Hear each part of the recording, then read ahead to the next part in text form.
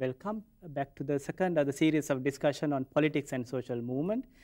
Here again we got our eminent resource person, Mr. Susil Sirivardhana. In this discussion, his experience is really important because he was the commissioner of Janasavya program, one of the best poverty alleviation program sometime back during President Premadasa's period. So most of the post Premadasa period, state government took that as a model for the development or poverty alleviation. Here, our main focus is to see the connection between politics and social movement. So how politics and social movement can be linked. Here we have resource person Susil. He has a lot of experience in working with poverty related issues and also youth issues. Susil, how do you explain do you see connection between politics and social movement? Yes, there is an intimate connection between politics and social movement.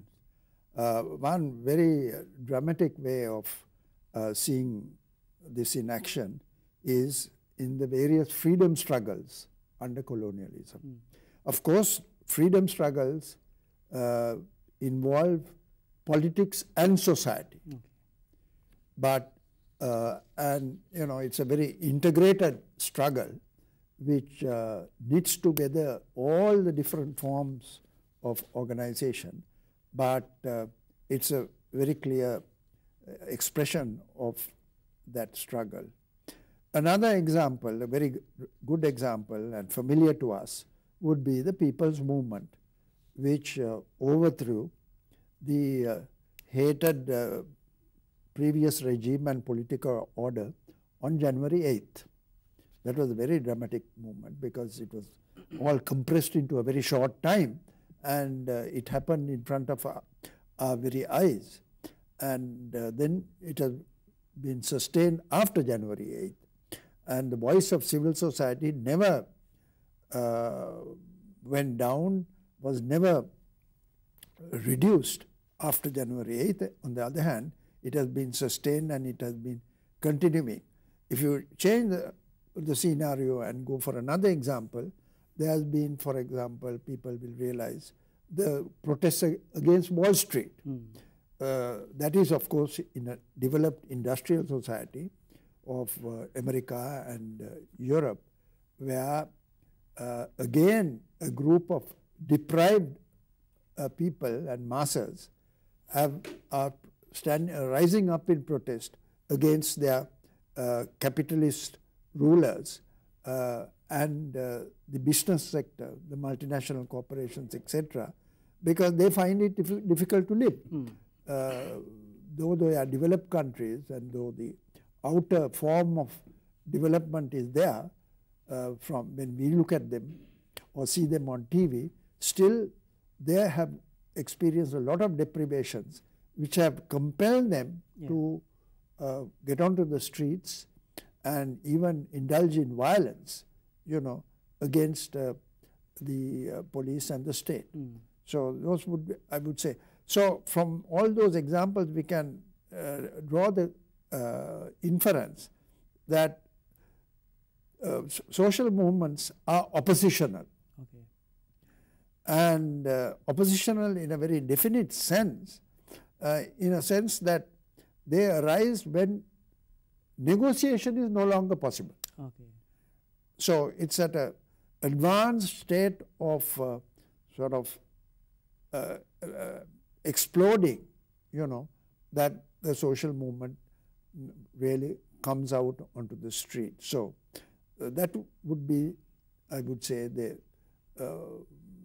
fundamental relationship between social movements and politics. In everyday lives, we have seen, people fight for various causes. Let's say, small example from building a road to developing education. Let's say 6% for education movement, right?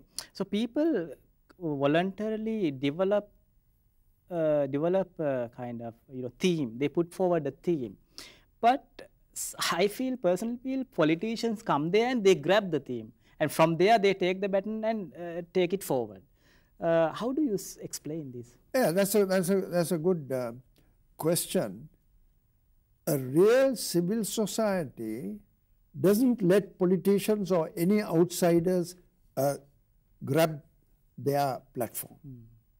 A real civil society has got to that point of getting onto the street or of mobilizing in that sense, because they have failed to communicate or negotiate with the powers that be, you see. And certainly, as you say, I mean, the powers that be, when they realize that the people cannot be contained and that the people are very, very angry and aggressive, they will try to dilute it and co-opt it and so on and so forth.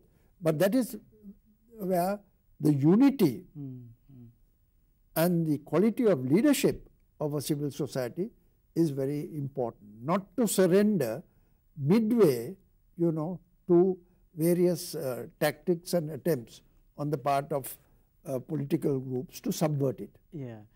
Can I ask a quick question? Yeah. Why, in that sense, as according to my experience, Sri Lankan social movements have failed?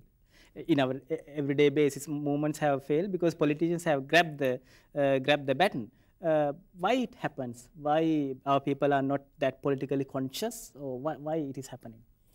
No, definitely. I mean, though we have a high rate of literacy, and though we have a high percentage of people who have passed out at O levels and even A levels, still those people are not educated or literate in a civil society and in a political sense. Yeah. I mean, in other words, they haven't developed the criticality, the ability to ask questions against the governing forces. Or to put it another way, that is what is called co-optation. I mean, they've been co-opted, always the elite forces and their instruments like the media have been both co-opting them and distracting them, diverting them. And look at the Sunday papers that are put out in Sinhala, in the Sinhala language Sunday papers. They all consist of horror stories, ghost stories about karma, this, that, nothing to do with the day-to-day experience of the people. When there are major issues confronting the society, the bulk of the media do not concentrate and analyze those issues. In order to raise the consciousness of the people, they are trying to divert them and distract them, their attention elsewhere. So that is why, such forces die down and don't develop an intensity that they should develop. In our everyday social life, we have seen people create politicians, right? People think this is how the politician should behave. This is how should be his attire. He should be having this number of bodyguards. He should be having this number of vehicles. That is how politicians are constructed. If a particular politician doesn't have such power, such material material facilities or bodyguards and all, people do not accept. How do you see this? This, in other words, that happens because the political process in our society is always creating myths and always, cultivating illusions to divert the attention of the people and divert criticism away from the attention of the people. Now, that is where community education, citizen education, adult education is fundamental for the sustenance of a civil society movement. And their civil society itself has a lot of lessons to learn because, for example, as you know better than me, we have never had an adult education movement in our country. That's right, yeah. Whereas, if you look at the rest of the world, I mean, even very developed industrial countries have adult education, particularly in a context of globalization and technology development and such rapid change it is very important that adults go through a continuous process of what is called lifelong education. I mean, it is only then they can appreciate the value of institutions, when institutions are going down, etc., etc. So, I would argue that we need a movement and a process for community education as a matter of priority. I accept your point. Of course, people don't have proper understanding about what is conceptual understanding, what is state, what is the role of what is regime, what is government, what is parliament, what is the role of parliamentarians and all. Another aspect what we see in everyday life is that people expect politicians to give them electricity supply, water supply, provide them a house. The state welfare has, the politicians have become agents of state welfare, and people to accept it. How do you explain this? Because I mean, our politics has been sustained on the basis of creating dependency. Dependency. So, it's a kind of very sort of MP-centric, politician-centric kind of political situation. And there has been a long period of conditioning where members of the public have been conditioned to go behind politicians to solve their problems. That's right. That's a very shrewd anti-democratic tactic to prevent people from organizing, to weaken civil society, and to cultivate a sense of dependence on individuals and MPs. Right. You see, and people don't realize that that is counterproductive. And more than that, this is public life. When it comes to private affairs, private life of the people, they invite politicians for weddings, they invite politicians for funerals and various events of individual private life.